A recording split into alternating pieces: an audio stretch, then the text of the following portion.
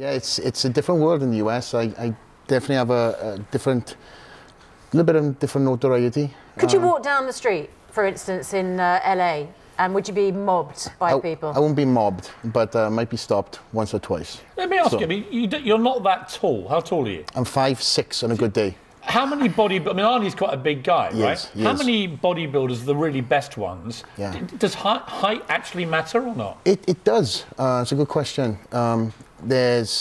I would say 5'10" is the perfect height for a bodybuilder because of the width, the height ratio. He's a remarkable guy because he's been at the top of 3 completely different professions. Amazing. Bodybuilding, movies and politics. He was governor of California. Do you aspire to movies? Have you been in any movies? I've done quite a lot of stuff in the US, but my main focus is bodybuilding at the moment. Like Arnold's obviously the blueprint.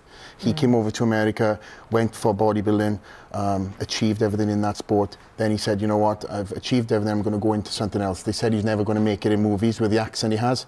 He proved people wrong. You're from Leslie. Do you think your accent is a factor when you mention the accent? I wouldn't say it's a factor. It definitely aided me getting my wife, which is standing over there. So your wife she's Miss Bikini USA. Yeah. What is she? She's hiding back there, blushing. Another perk to being a best bodybuilder in the country. Where is she? There she is. Oh, that's you. Hello.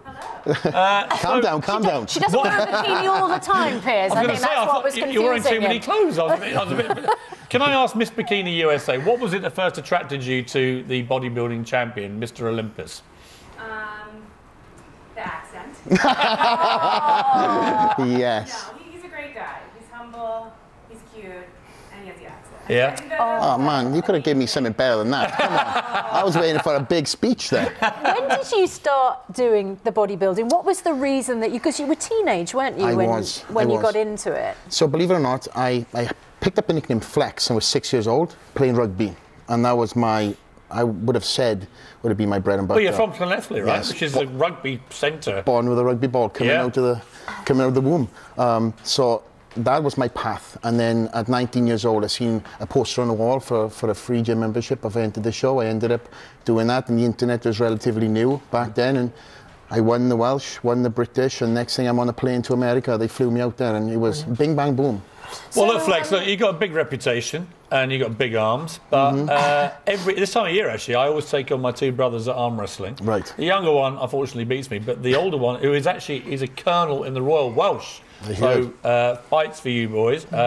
He always loses to me. Oh. I have a particularly good technique. He's trying to make you look big guns up here and then smart wrist action. So I've heard. I just think maybe we should get it on. Let's get it on. Let's do it. Okay, let's do an arm wrestle. Right. Flex, you come around here. Can I warm up a little bit? Yeah. No, mate, I haven't warmed up. Why should you? You come next to me. Right, okay. Can you, help me a little bit? Yeah, do you think you need... Just do my little routine. Do you need both of us?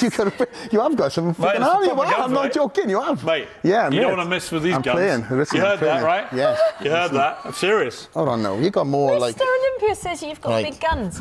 Right. Hold on, let me move my arm up here a little bit. No, don't start before I say stop. All right, okay. 3, 2, 1, go Flex! Go Flex! Please, come on. Please, don't let him... I have a tiger, Flex. Don't let him I have a tiger, son. This is pretty off-putting. Go on, come on.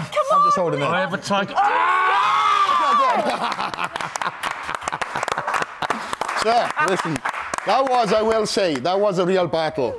Let me tell you. It was very off-putting when you look at me right in the eye, too. I can always tell fear in a man's eyes when I actually get into my proper routine position, because you felt the guns. I did. Listen, and they're there, right? They were there, they were there. Thank you, Flex. I've got to say, mate, we are very proud of you. You fly the flag for us in America, around the world. Amazing achievement. 6 times Olympia champion. We wish you all the very best. And happy Christmas. Same for you. And I've just got one thing to say to you, Piers Morgan. Oh. Yeah, no points to second place. I'll not be celebrating that. I did warn Flex that if he was to do that to me, I wouldn't tweet him to my 6 million followers. He went, oh my God. Hey! Wow, I thought it was... Has anyone got any paracetamols? Because these swans are sick. Anyway, couldn't help me out of this, could you? No, listen.